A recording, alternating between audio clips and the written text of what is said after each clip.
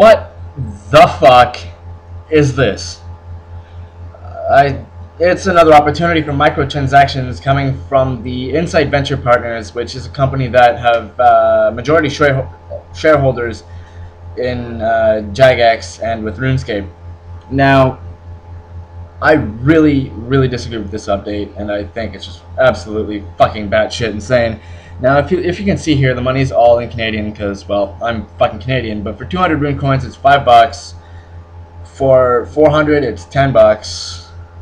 For 800, it's 20. 2,000, 50, and 4,000 is $100.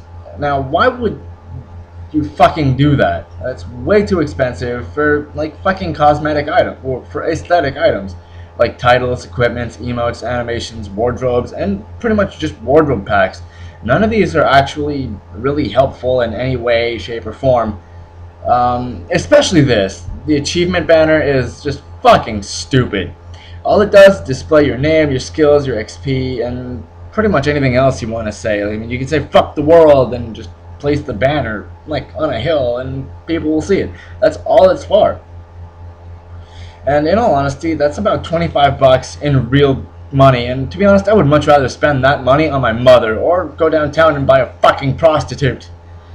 You can also buy emotes, which is bullshit because, well, let's face it, emotes should be kept in-game and not be affected or purchased through real-life money.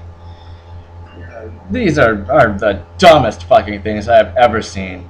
Teleport emotes, high alchemy emotes, what the fuck? They won't show properly, so yeah, that's why it didn't show.